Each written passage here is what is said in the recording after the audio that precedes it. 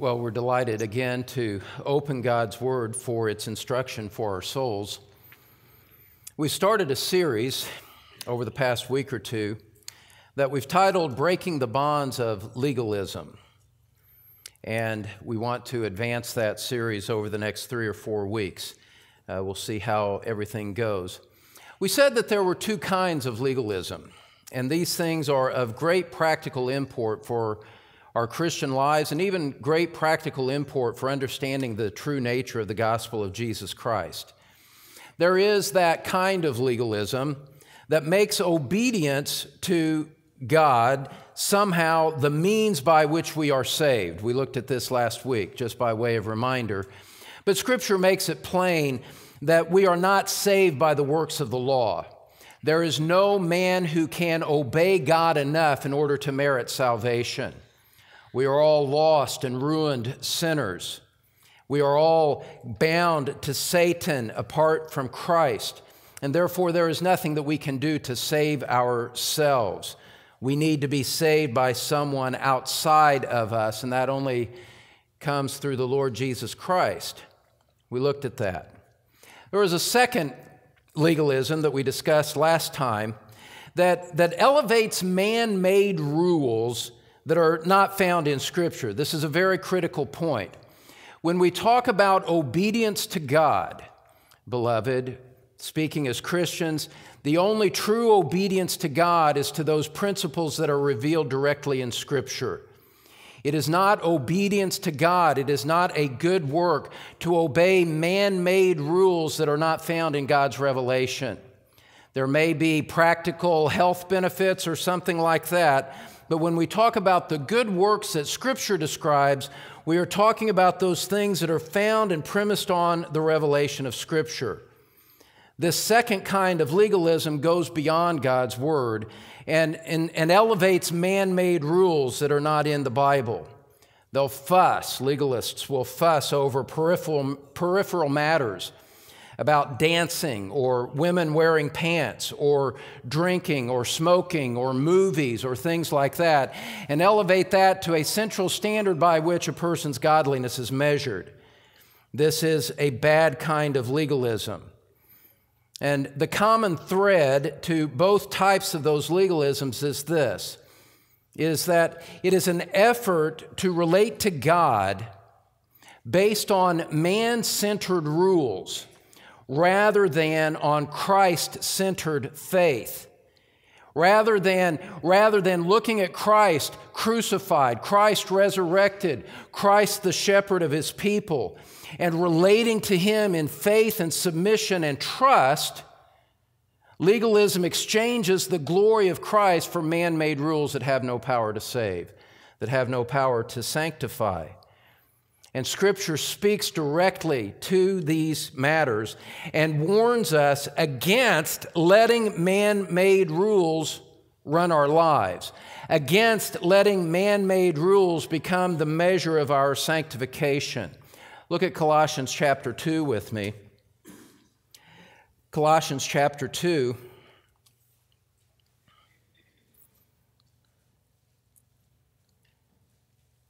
The Apostle Paul says, if you have died with Christ to the elementary principles of the world, this is Colossians 2, verse 20. If you have died with Christ to the elementary principles of the world, why, as if you were living in the world, do you submit yourself to decrees, such as do not handle, do not taste, do not touch? Verse 22, which all refer to things destined to perish with use, in accordance with the commandments and teachings of men. Men make up these rules and then seek to bind the consciences of those who follow them, or bind their own consciences to obedience to these man-made rules as if this somehow would improve their standing with God. Scripture condemns that. Verse 23, these are matters which have, to be sure, the appearance of wisdom in self-made religion and self-abasement and severe treatment of the body, but are of no value against fleshly indulgence. Notice the terms in there in verse 23, self-made religion, self-abasement, man-centered rules that are not grounded in the revelation of God. Scripture says that we must worship God in spirit and in truth. We must worship Him according to the revelation that He has given to us in Scripture, in Christ, and that is the only method of acceptable worship to Him. To ignore His Word, to close His Word, to set it aside and make up our own standards in the name of being righteous is not godly, it is sinful. Because God has revealed the manner in which He is to be approached, the manner in which He is to be obeyed, and we are to give our minds and our hearts over to His revelation rather than trying to make up our own approach to Him. This is all very, very critical. In Matthew chapter 15, if you would turn there, Jesus makes this same point as He dealt with the Pharisees.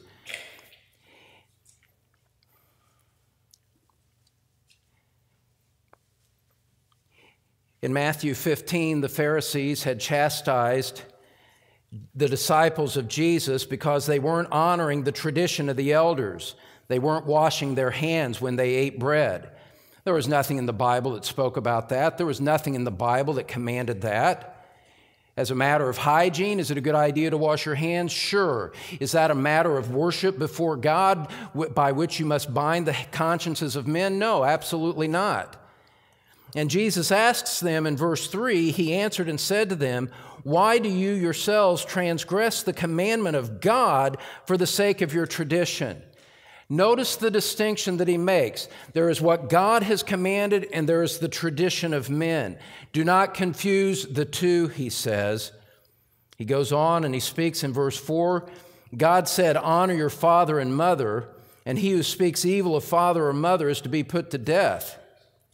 But you say, whoever says to his father or mother, whatever I have that would help you has been given to God, he is not to honor his father or mother, and by this you invalidate the word of God for the sake of your tradition." Here's what He's saying. You want to make a point about washing hands before meals. And you say, and you accuse my disciples of violating tradition and therefore being in sin against God because they haven't followed your tradition.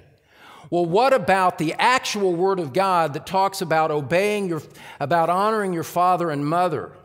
What about that? And you will not give what you have to help your parents in the name of saying, "Oh, I've already given this away to God." And He said, you invalidate the Word of God, you violate the Word of God for the sake of your tradition, and yet you take your tradition, elevate it over the Word of God, and judge others by it. He said, you have it all wrong. And He condemns them in verse 7 when He says, "You hypocrites, rightly did Isaiah prophesy of you. This people honors me with their lips, but their heart is far away from me. But in vain do they worship me, teaching as doctrines the precepts of men." Notice what He says. Their worship is in vain. It's empty. It's of no use. It's of no count. Even though they carry the outward appearance of righteousness, even though they bind the consciences of men with their traditions, Jesus says it's all in vain. He swept away in this condemnation those who were regarded at the time as the most holy people in the country on this principle of legalism. Now, beloved, let me just say something here that kind of frames where we're going now, today, and in the days to come. It is very easy to be misunderstood when teaching on legalism. It's very easy to misunderstand biblical teaching on legalism. And so I want to take some time today to kind of put obedience in its place. That's, if you wanted a title for today's message, Putting Obedience in Its Place. To have a biblical perspective on obedience as it relates to the Christian life. And here's what I want to say, I guess, to start. To teach against legalism is not to minimize the role of obedience in the Christian life. It's simply an effort to put obedience in its proper place. It's an effort to give us the right perspective on obedience so that our obedient lives would be done with the correct motivation in a way that enhances our liberty in Christ rather than confining us to false standards that God never laid upon us in the beginning to do anything with. And so to teach against legalism is not to minimize obedience. It is simply an effort to put it in its place so that it's properly understood. That a wrong reliance would not be put on our obedience. That a wrong estimation of our obedience would not cloud our spiritual thinking. And so let me say a few things. And when you get deeply into the writings on good works and all of this, you will find that for centuries, men have defined these things, and they are defined very carefully, a positive statement immediately followed by a negative statement so that it would not be misunderstood. We mean this, we do not mean this. This is an area where it is ripe for misunderstanding, and so we want to try to be careful so that we're not misunderstood here today. Let's start here. When it comes to obedience, obedience is defined as obedience to the revealed precepts in God's Word. Okay? That's the kind of obedience that we're talking about. That's the only kind of true obedience there is. A true Christian, one who has truly embraced Christ by faith, the one who has repented of sin, put his faith in Christ, has been truly born again. That's the only kind of Christian there is, by the way. But a true Christian will want to obey.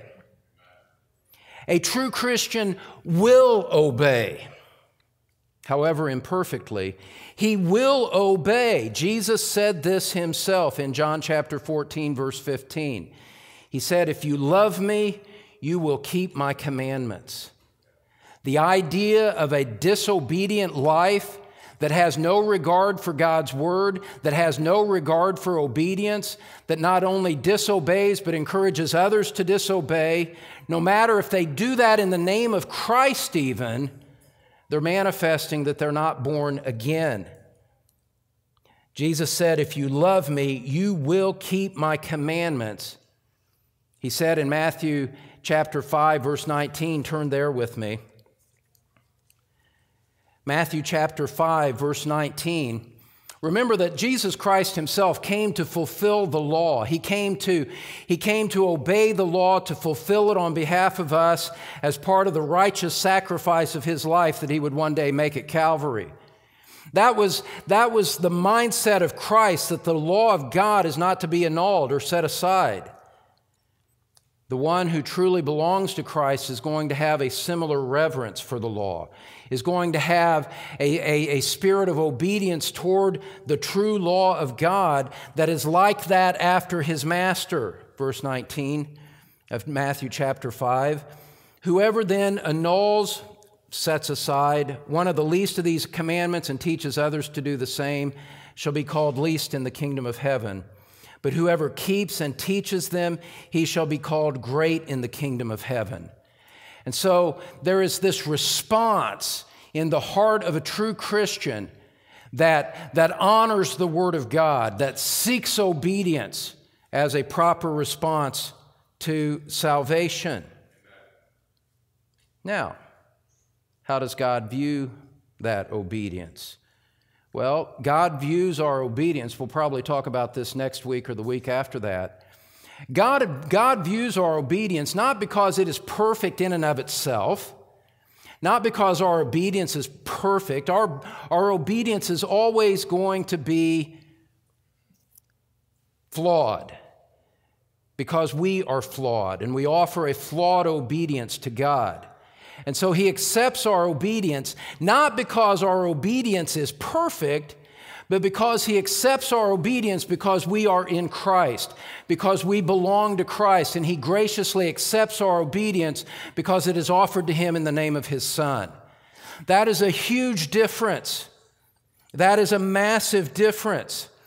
And so, with that in mind, we can say God blesses our obedience. God blesses our obedience. Look at the book of Hebrews, chapter 6. And again, we're going to talk about this particular point more next week or in the following week after that. So we're just setting parameters here. What we're trying to do here today is set a context to minimize the danger of misunderstanding as we put obedience in its place. Hebrews chapter 6, verse 10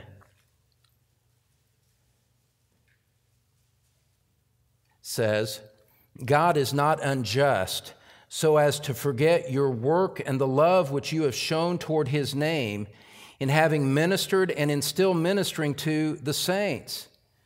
Writer of Hebrews says, God's not going to forget the effort that you've made to minister to his people. He's not unjust like that. Even though your obedience may be flawed, he recognizes the sincerity of that. He recognizes that it's offered in the name of Christ, and he's not unjust to neglect that. God will bless our obedience to his revealed word as Christians. We could say on the other side, on the negative side of things, also from Hebrews, that when his children sin, God will discipline them. Look at Hebrews chapter 12. Hebrews chapter 12.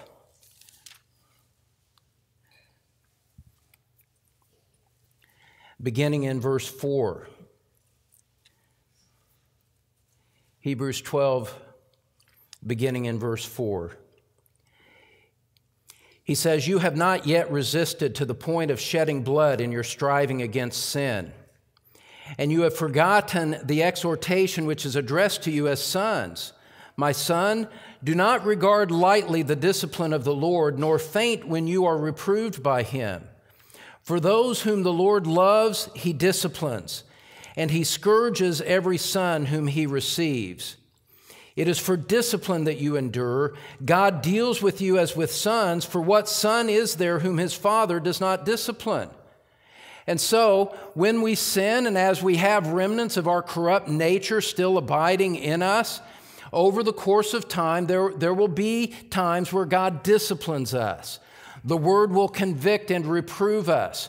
Providentially, He will bring trials into our lives that expose the sinfulness of our remaining corruption, so that can be corrected, so that can be changed. It's not that God is indifferent to the holiness of His people. Far to the contrary, part of the reason that God saved us is to make us holy. Now, with that said, so God blesses our obedience. When we sin, even as believers, we can expect His discipline, which is different, beloved, than saying we expect eternal condemnation as a result of that. Romans 8:1 says there is no condemnation for those who are in Christ Jesus. When God brings discipline upon His children for their sin, He is doing so in love. He is doing it in a way that a parent disciplines the child, a father disciplines the son that he loves. He's not suddenly become hostile. He's not suddenly turned from favor to condemnation against us because of our sin. Rather, He sees that which needs to be corrected in order to attain the goal of our salvation, which is Christ-likeness, and disciplines us so that we might learn not to be that way. So, a true Christian will want to obey. He will obey. God blesses obedience, and He disciplines His children when they sin. These basics are crucial. Here in this series, here today, we're talking about something else. We're talking about another aspect of obedience. We're not talking about earning your salvation. We're not talking about earning the love of God or somehow trying to cling to keeping God loving us through our obedience. We're talking about legalism, and we're talking about it in this manner, in this series. We're addressing legalism as a way of thinking about God. That's so very important. And it's in italics in my notes, so I probably ought to say it again. We are talking about a way of thinking about God. That's what we are addressing. To help us see areas where perhaps our thinking is flawed, it is corrupt. We are thinking wrongly about how our relationship with God works. R.C. Sproul said this. He said, "Some people seem to be preoccupied in the Christian life with obeying rules and regulations. They conceive of Christianity as being a series of do's and don'ts, a cold and deadly set of moral principles. He is not so much seeking to obey God or honor Christ as he is to obey rules that are devoid of any personal relationship." End quote. You see, legalism looks at rules apart from any context of the glory of God, desiring God, or loving God. Simply saying that I'm going to be concerned, I'm going to occupy my time, my thoughts, my thinking with keeping the rules that are laid out before me. Some of you have come out of those types of environments, and you know how deadly and soul-suffocating it can be. Well, let's just step back and remember what Christ said the greatest commandment was.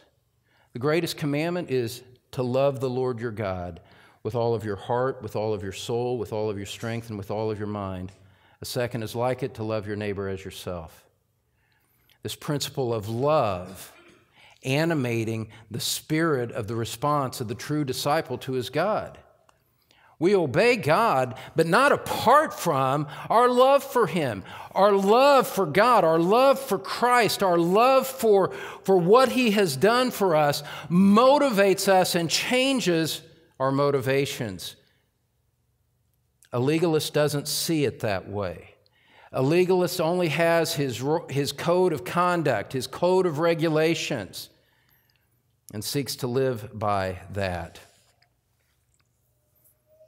A legalist may believe that in pride, strike that, I said that wrong. A legalist may proudly believe that he is entitled to certain blessings from God because he's keeping the rules. I satisfy the standard. I'm doing the rules. I'm living the life. Therefore, God owes me. The spirit of his obedience is that I am putting God under obligation to deal with me in my preferred way because I'm keeping the rules. And then, when inevitably trials come, he complains because I didn't do anything to deserve this. That is the spirit of legalism that says, I should be exempt from trials because I have kept the rules. I don't deserve this. Well, beloved, a mature understanding of Scripture and a mature understanding of the nature of man would never lead us there. It would never lead us there. Turn in your Bibles to Isaiah chapter 64. Isaiah chapter 64.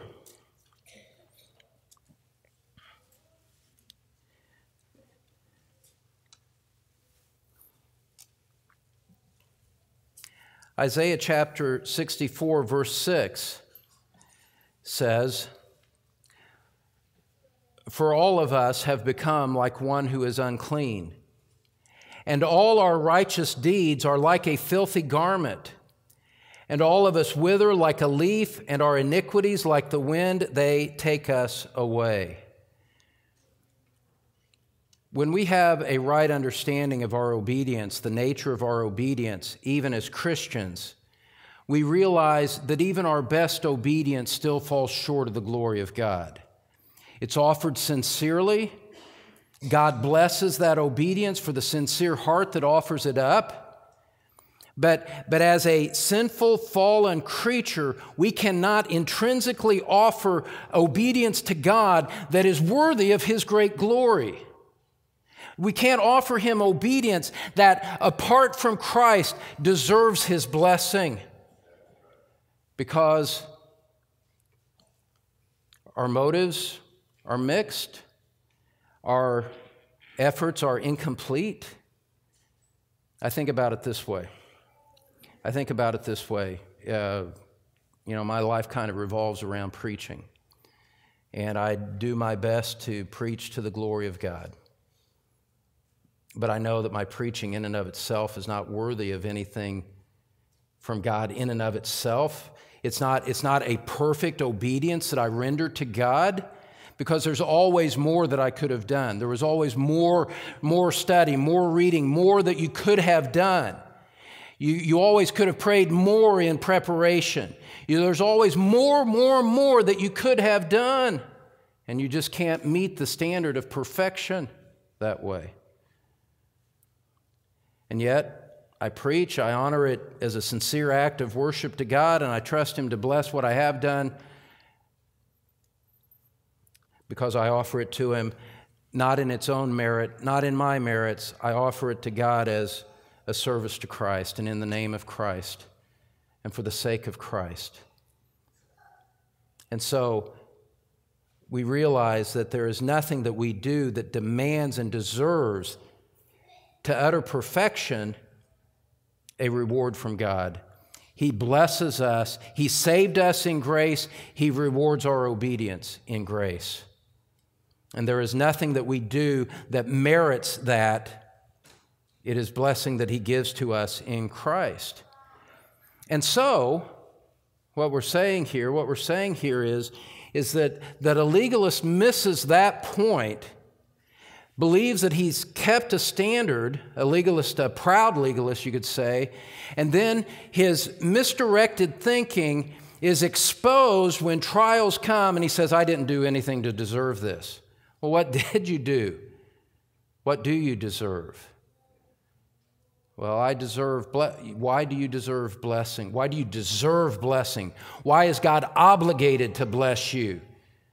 Because of what you've done? Don't you realize that even your best is like filthy garments before Him? And so this humbles us. It draws us. It drives us back to Christ, who saved us, when we see it in this perspective. There's another side to legalism. Completely at the other end of the spectrum, and yet driven by the very same principle of relating to God on the basis of rules rather than on the basis of Christ and on the basis of faith in Christ. There is this legalist. When I say this legalist, there is this kind of legalism where the legalist who fails goes into despair. He struggles with sin, and he tries to multiply rules, and he decides, I'm going to try harder and harder and harder, trying harder apart from turning to Christ for grace and help and mercy in his time of need. And so he goes into despair, and he comes to this conclusion in his legalistic mind: God could never love me. God could never forgive me. My sin is just too great, because the rules have crushed him so. And he comes to a conclusion that he's not worthy of the love of God, and that God therefore will not love him at all under any conditions. Well, beloved, let me just say this, and to say it in love, say it in kindness. That preoccupation with self, that inward looking preoccupation with sin, that comes to the conclusion that God could never love me, God will never love me, all is lost, woe is me, all of that is just a perverse form of pride. It's a perverse form of pride. My sin is so great that even God can't forgive it. Well, Scripture addresses that mindset in 1 Timothy chapter 1. 1 Timothy chapter 1.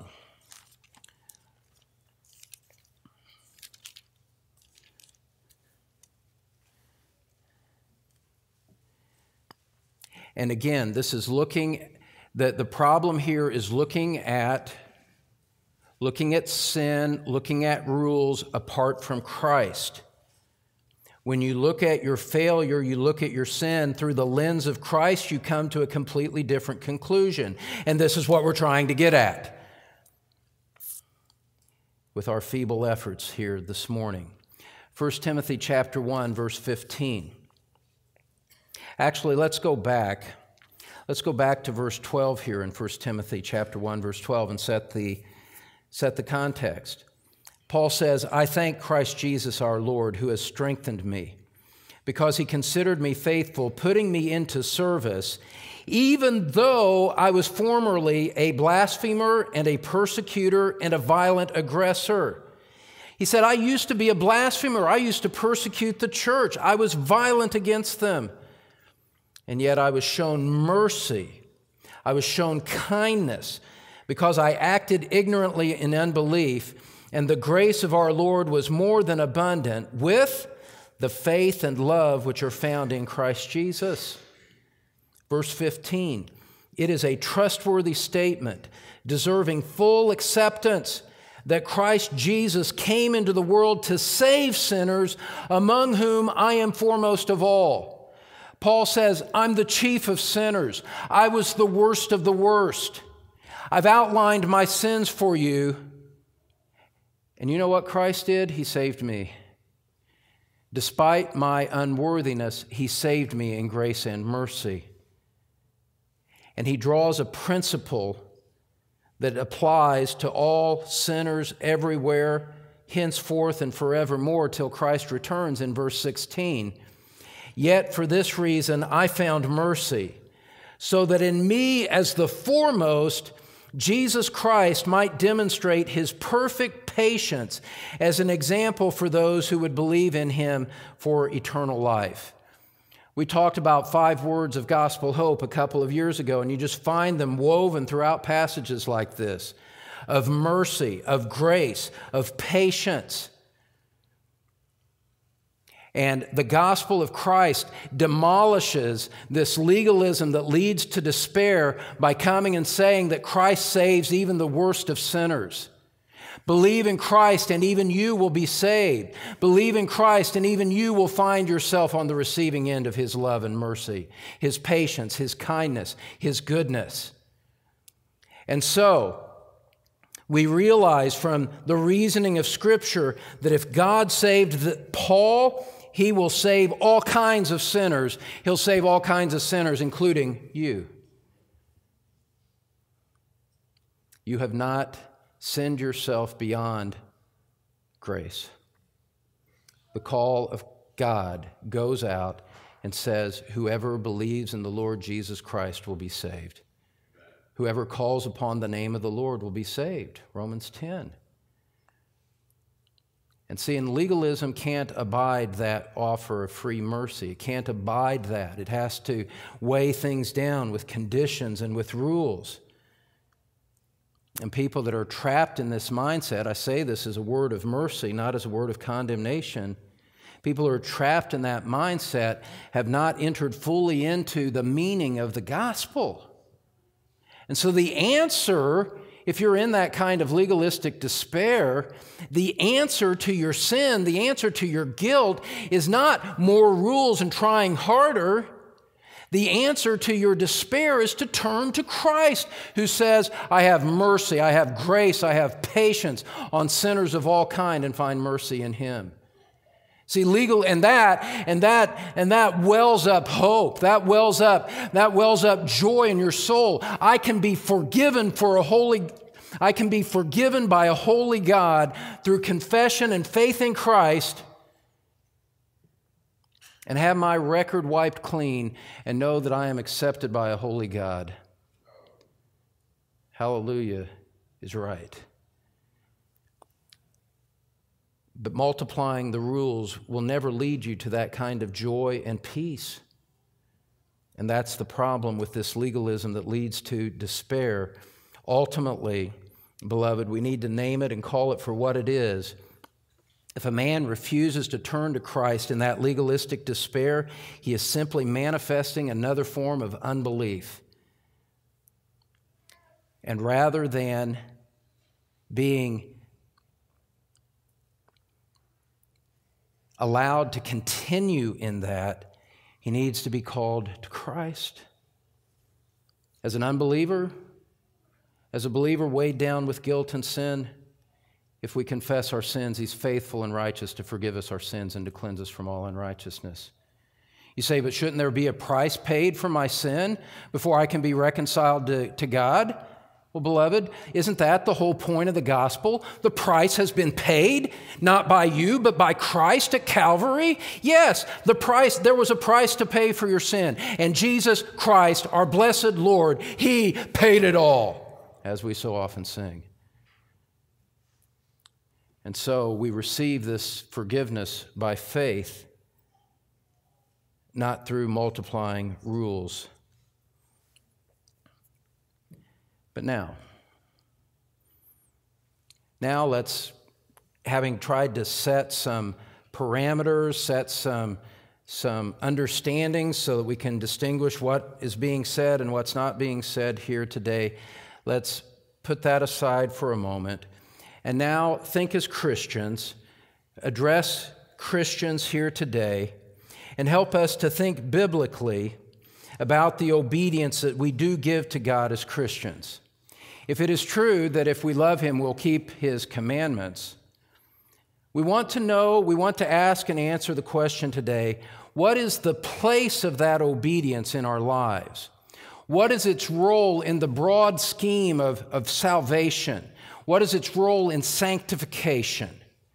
What is the place of obedience?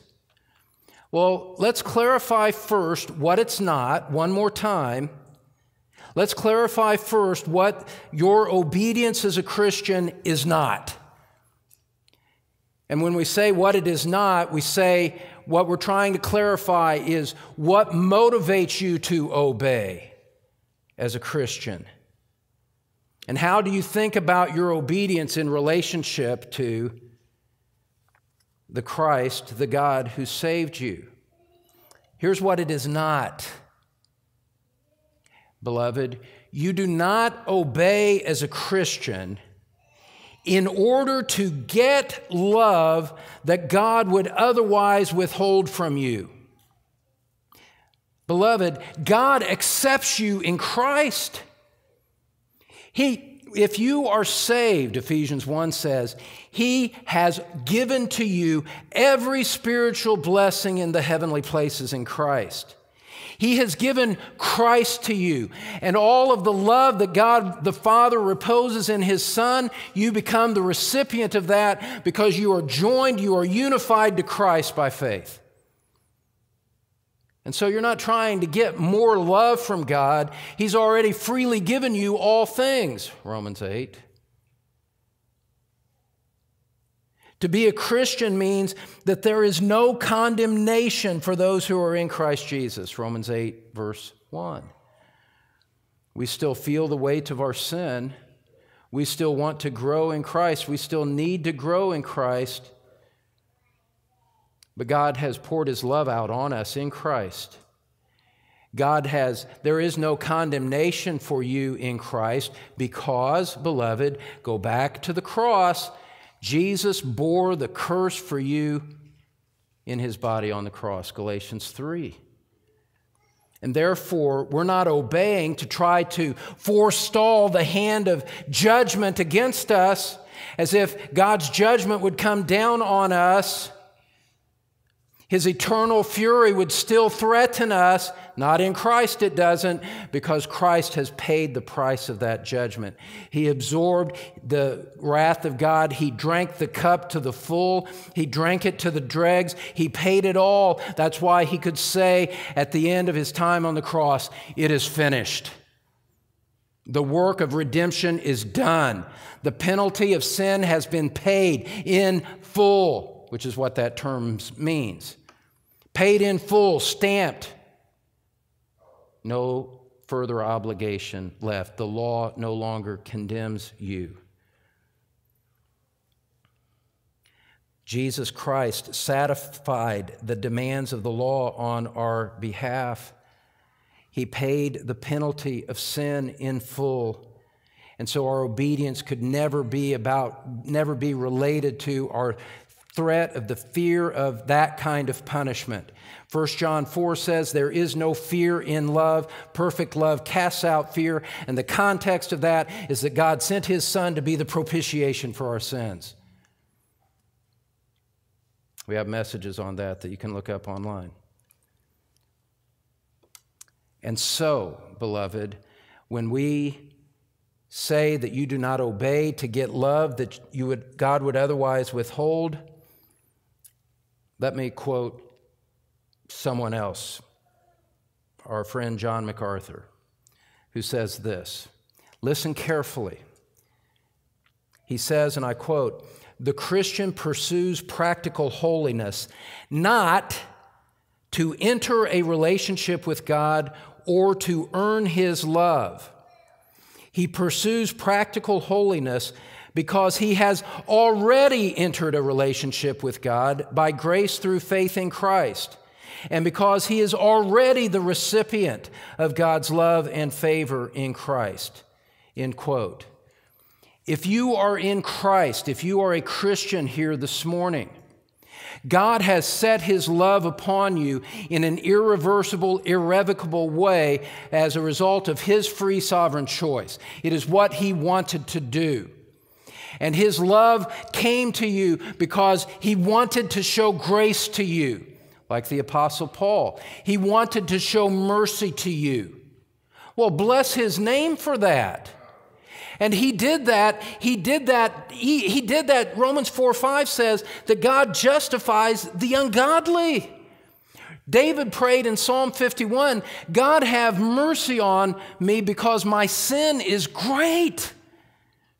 The point of David's request for mercy, the premise of it, was not, "God be merciful to me because I've been a pretty good guy." The point in that petition was, "God, have mercy on me because my sin is great."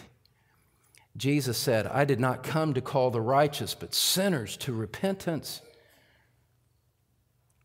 The Son of Man has come to seek and to save that which was lost. It's not those who are well who need a physician. It's those who are sick.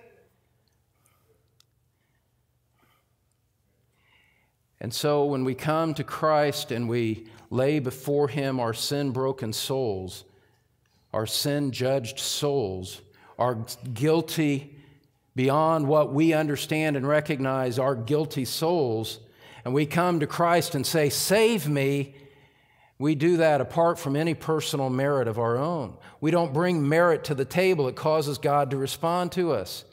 He saves us for the sake of Christ. He saves us in love. He saves us in grace. He saves us in kindness, in mercy, in patience. He brought you into His family. And your obedience did not contribute to motivate Him to do that at all, because there is no boasting. The principle of grace excludes any idea of boasting. And so, God brings us to Christ. He draws us to Christ. He saves us in Christ. He deposits the Holy Spirit within us, the guarantee of our future redemption, our final redemption. And He does all of this for us as an act of grace, of kindness and mercy. And He did that even though you had no obedience to merit that, to obligate Him to do that. You were a beggar, you were bankrupt, you were poor in spirit before Him, and He did that. And in response to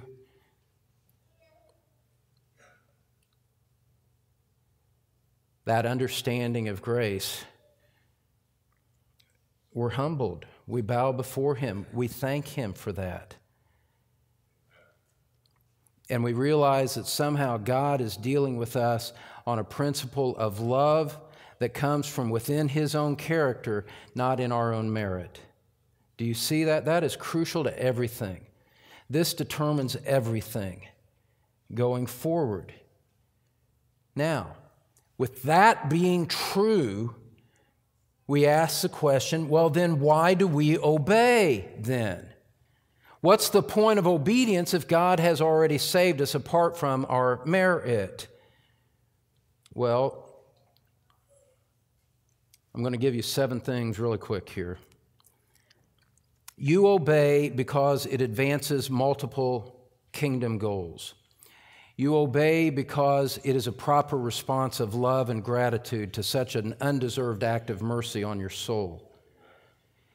You obey because God, these aren't the points yet, I'm just introducing them. You obey because it flows out of the new nature that God has given to you in Christ. You've got a new principle of life. You've been born again, and your life now operates out of that new principle of spiritual life that is in you rather than according to the old man. And you obey not on a principle of legalism, as we've defined it here, but on a principle of faith, of love, of response to what's been given. So why do we obey as Christians? How can we put obedience in its place? Number 1 here. And we're going to run through these really quick. I thought about making it 2 messages, but I decided not to. If you want, here's a thing for you. There's a lot of content in this message, I realize that. And if you want to, and like I say, I thought about making it 2 messages, but I'm going to do it all at once here. If you want 2 messages, listen to the CD twice. And you can get 2 messages out of it. I encourage you to do that.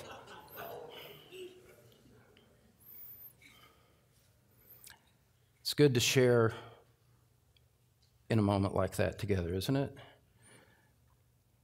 To realize that that the consideration of these things, even with an overly intense preacher, can still be a matter of joy and love together. I like that.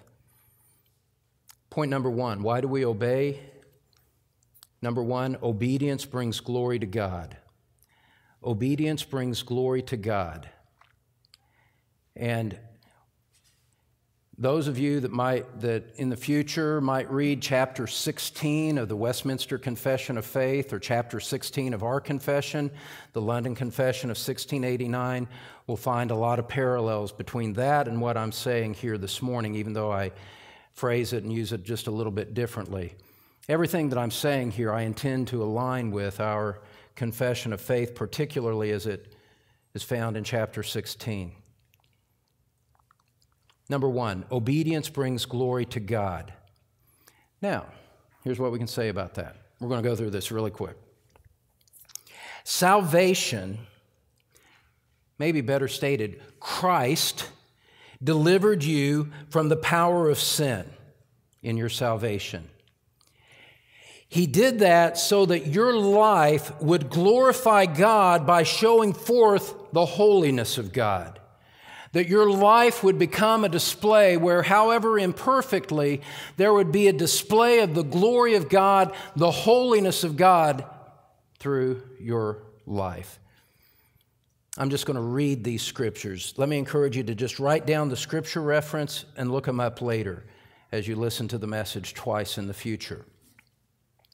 1 Peter chapter 1, beginning in verse 14. 1 Peter 1, verse 14, we're saying obedience brings glory to God. Why do we obey? We obey because obedience brings glory to God. Why do we want to bring glory to God? Because we're so grateful that He saved us, that He deserves glory, that we want our lives to be a reflection of praise to the one who showed such great love, grace, mercy, kindness, and patience toward us. It's the only way we know how to live. Our affections have been captured by someone so much greater than us. And we respond to Him in love, not according to rules. But yet, while we respond to him in love, there is an element of obedience that marks our response of love. 1 Peter chapter 1, verse 14. Why do we obey God? Because obedience brings glory to God. The Bible says this, "As obedient children, do not be conformed to the former lust which were yours in your ignorance. But, like the Holy One who called you, be holy yourselves in all your behavior, because it is written, 'You shall be holy, for I am holy.'" Your obedience, your holy life is a reflection back to the source found in the glory and the holiness of God. 1 Peter 2, verse 12 says, "Keep your behavior excellent among the Gentiles, so that in the thing in which they slander you as evildoers, they may, because of your good deeds, as they observe them, glorify God in the day of visitation." That's 1 Peter 2:12. Our obedience, God at times is pleased to use our obedience to testify to unbelievers and cause them to give glory to him. Number 2, why do we obey God? Well, number 2, obedience is a primary purpose of your salvation. Obedience is a primary purpose of your salvation. Friends, brothers and sisters in Christ, our Lord Jesus did not save you because you were good. He saved you even though you were not good. But he saved you in part to cleanse you so that you would become obedient, so that your life would grow in the likeness of the one who saved you.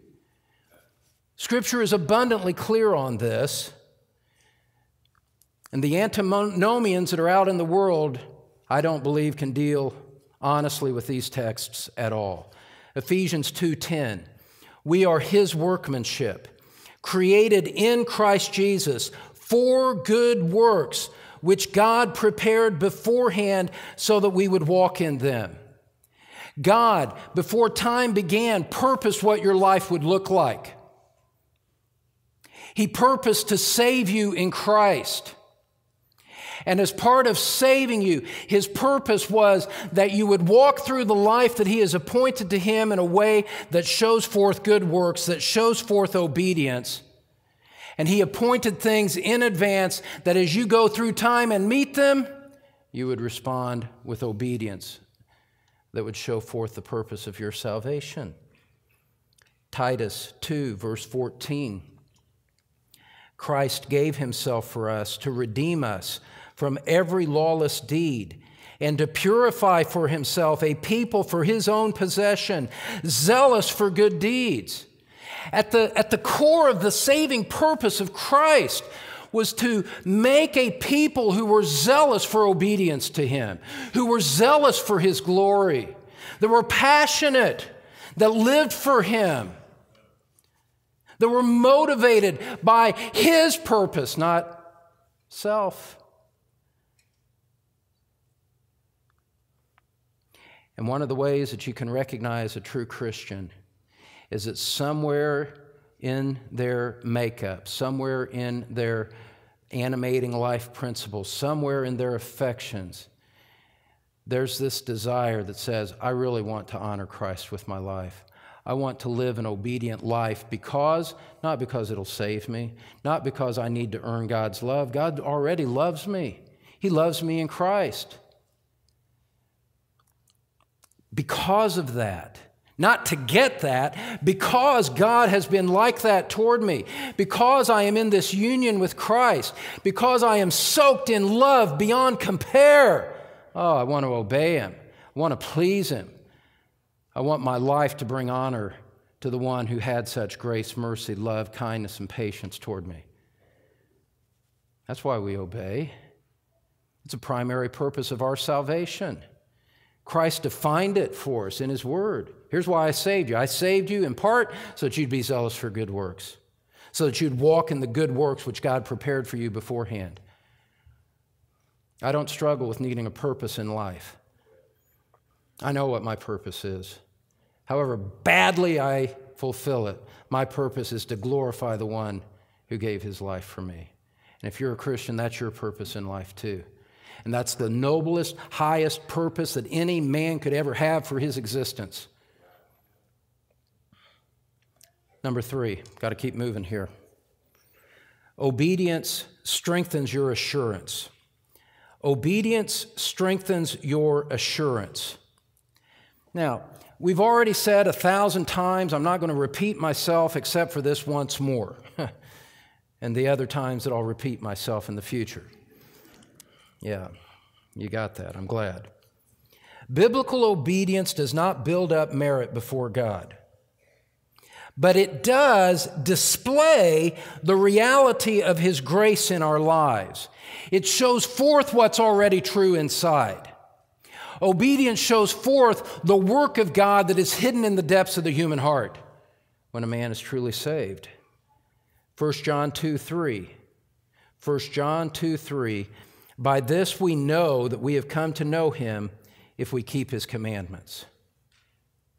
It's not that we come to know Him by keeping His commandments, but rather the obedience of a Christian displays the pre-existing reality. We have come to know Him as obedience flows out of our lives. James 2, verse 18. James 2:18 says, someone may well say, you have faith and I have works. Show me your faith without the works, and I will show you my faith by my works. He says, I can display to you the reality of my faith. It's shown in the works of my life, the works that are, however imperfectly, patterned after what God commands in His Word.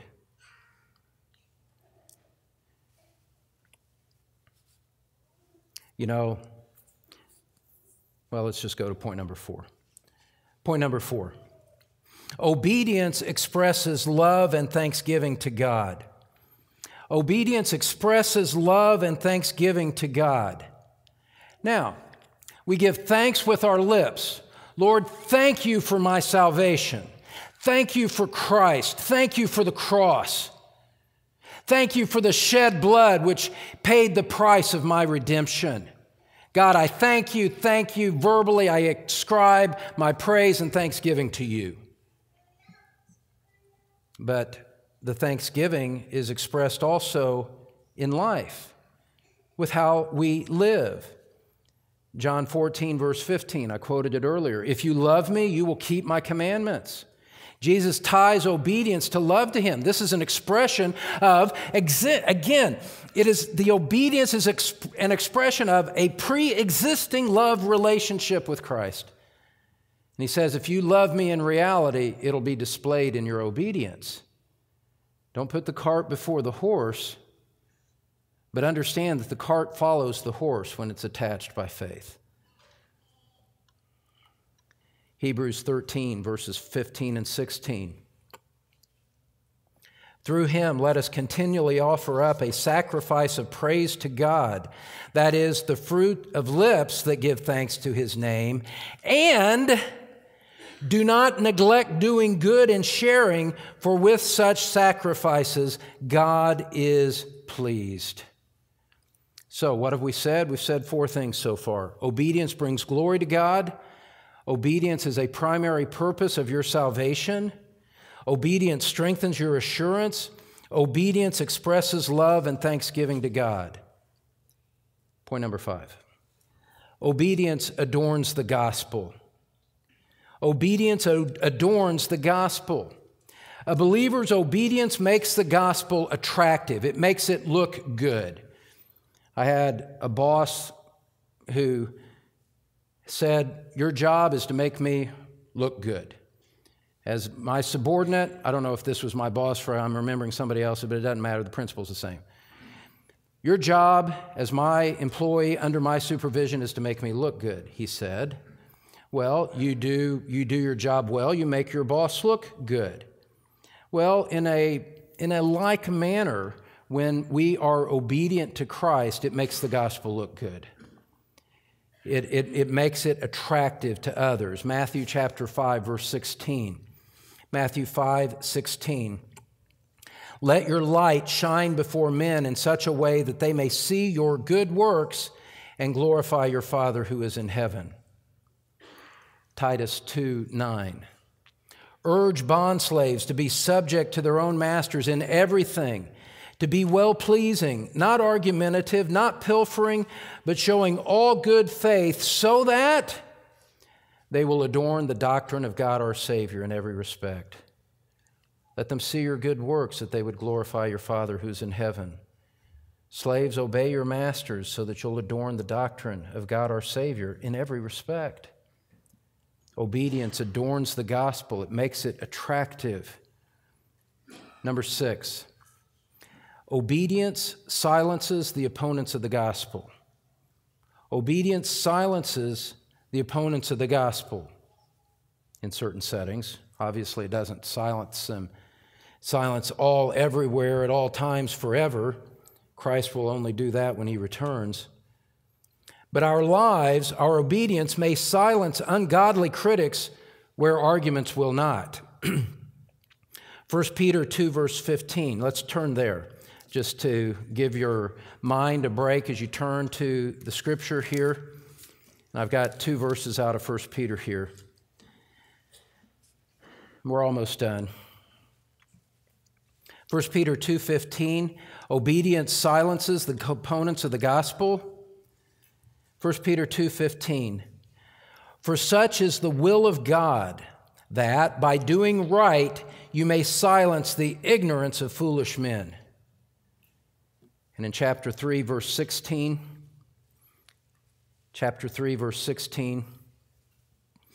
keep a good conscience, so that in the thing in which you are slandered, those who revile your good behavior in Christ will be put to shame. Notice that it's your behavior that puts them to shame. Notice that it's by doing right that you silence the ignorance of foolish men. Obedience has a silencing effect on the opponents of the gospel. Finally, number 7, obedience stimulates other Christians to faithfulness. That's right. Your obedience stimulates other Christians to faithfulness. They see the pattern, they see your example, and maybe it calls them to a higher standard. Say, I need to be living more like that. I'm convicted. I need to be more like that. I need to obey myself. I myself need to obey. That's what I mean by that. There is a broader sphere to our obedience. You shouldn't simply think about your obedience as a silo vertically before God. Your life has an impact on those around you. Hebrews 10, verse 24 and 25, let us consider how to stimulate one another to love and good deeds, not forsaking our own assembling together, but encouraging one another, and all the more as you see the day drawing near. So, what we've tried to do today is put obedience in its place. It does not give you merit before God. God did not save you because you were obedient. But now that God has saved you, obedience is the response of the redeemed heart, a response of love, of gratitude, of desire. Where grace and faith, this is my last sentence here, where grace and faith are operative, where God's grace in Christ is recognized, and the man has put the woman has put his faith in Christ for his or her salvation, then obedience has great purpose as a reflection of that prior greater reality. And in the context of grace and faith for you and me as Christians, obedience is a great delight. Let's bow together in prayer. Father, give clarity to our minds and understanding about these things. Guard us from the legalism that is rooted in things that are only made by man and that have no value before God. Protect us, Lord, from a perspective on obedience where we think that we deserve things from you because, Father, we still fall short of your glory in so many ways. Father, keep us from that legalistic despair that doesn't truly rest in Christ. Move people that are in that element of sorrow out of their introspection and into that outward look to Christ, where the price for sin was paid in full and where the arms of mercy are open wide. Father, we all need that. Lead us through an understanding of your word that we might see Christ as that great physician of our souls, the spiritual doctor, as it were, who gladly heals all our diseases. And let our response, as it was in Psalm 103, be, bless the Lord, O my soul. Bless the Lord and forget not any of his benefits. We pray in Jesus' name. Amen. Thanks for listening to Pastor Don Green from Truth Community Church in Cincinnati, Ohio. You can find church information, Don's complete sermon library, and other helpful materials at thetruthpulpit.com. This message is copyrighted by Don Green, all rights reserved.